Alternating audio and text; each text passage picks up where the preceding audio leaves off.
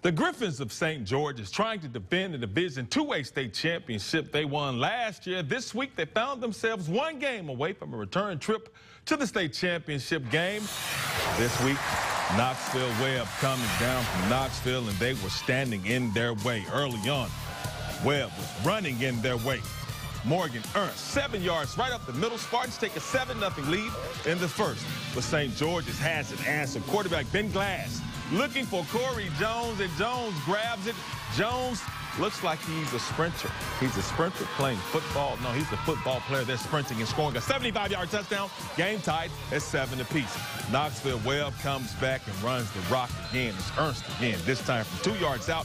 14-7 Spartans in the first. Then the Spartans defense holds on 4th down from midfield, and when they get it back on offense, they go to Jaleel Jefferson. Check out Jefferson. He moves on up, and he moves on out. Jaleel Jefferson, 50-yard touchdown run.